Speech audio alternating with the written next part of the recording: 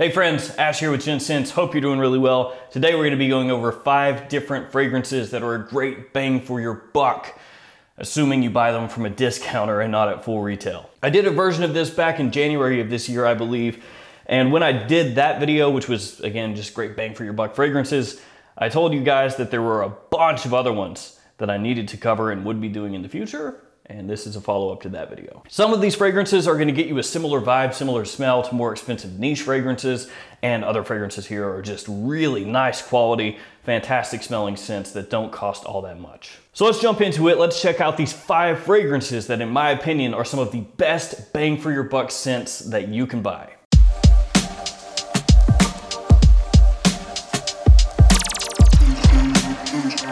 All right, first up, we have this one right here, 1920, The Origin.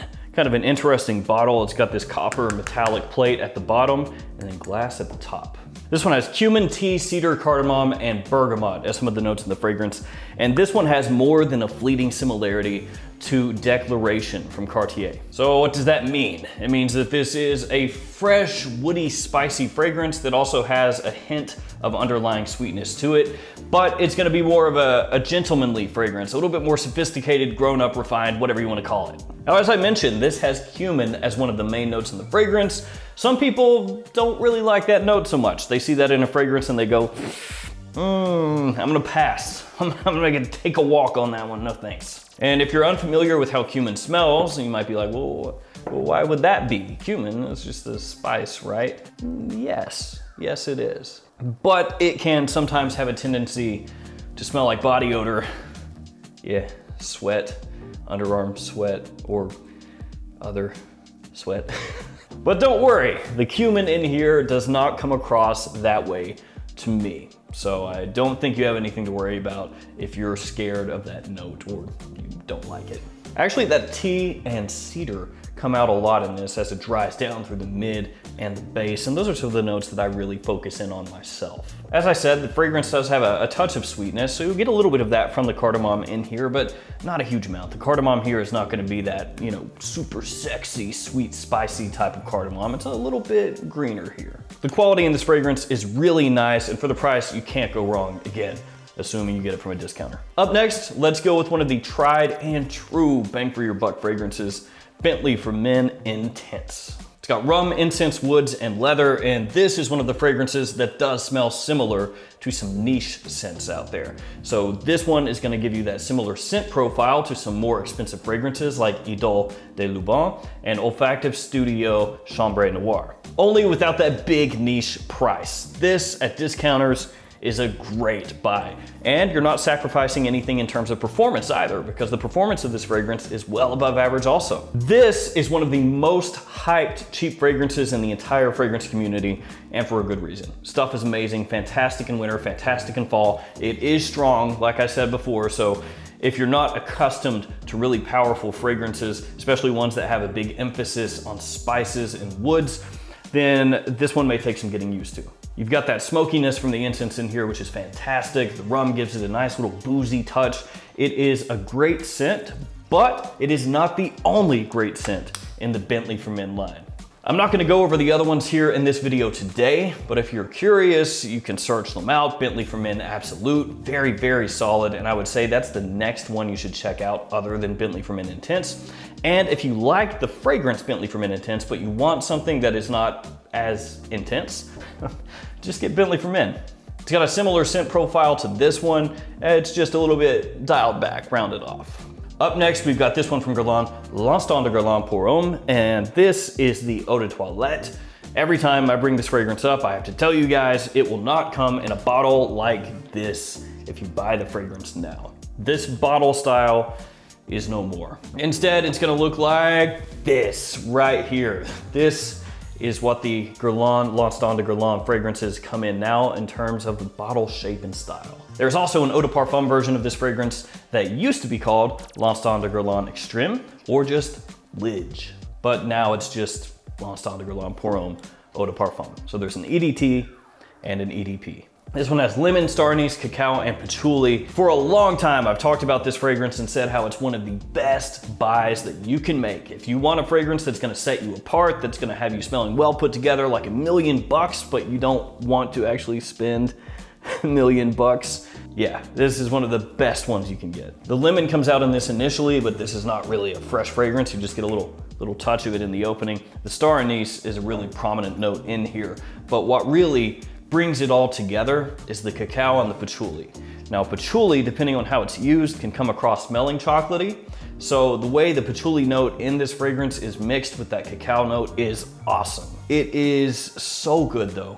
It's a surprisingly big compliment puller and a fantastic night out fragrance or date night fragrance even. Next up, we got this one from Banana Republic, Neroli Woods. This has neroli, sandalwood, cedar, and orange blossom as some of the notes in the fragrance. And like happens a lot, this gets compared to Tom Ford's Neroli Portofino.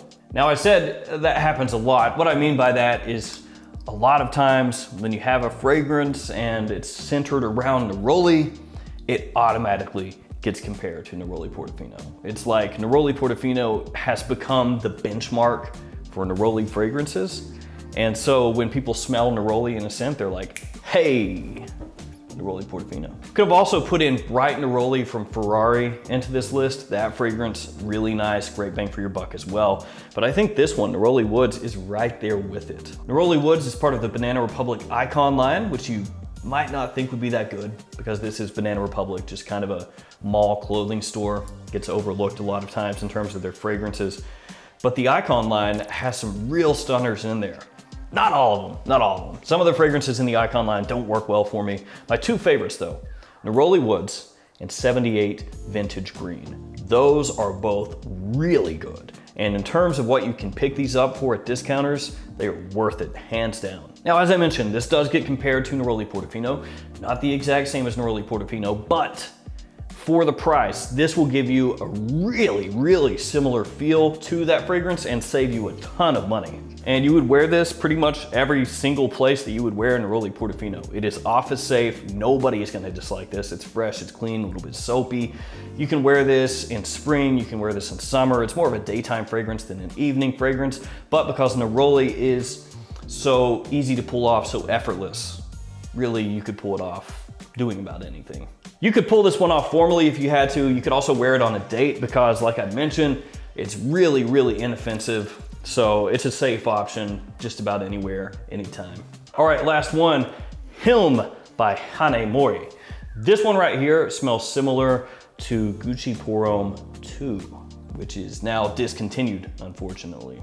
F's in the chat, Gucci Pour Homme, no! Gucci Pour Homme 2 is one of my favorites for the longest time. Fantastic spring fragrance, it's so good. It is right here, right there. Now this one's not as immediately smooth as Gucci Pour Homme 2.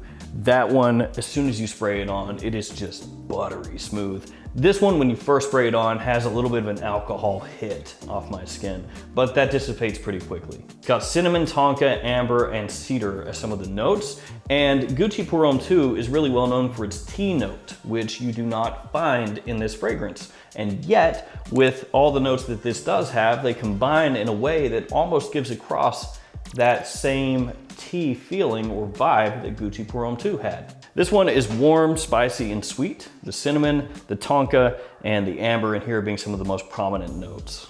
It smells amazing once you get past that initial 30 seconds to a minute, that first blast. It's, like I said, a little sharp, a little alcoholic, but after that it warms up a lot and gets you a close approximation to Gucci Pour Homme 2, only at a much, much, much, much lower price. Gotta say, the cap doesn't look very good. The bottle is kind of nondescript, but it's good what's inside here. There we go, 5 more bang for your buck fragrances. They don't cost you all that much, but they smell like they should.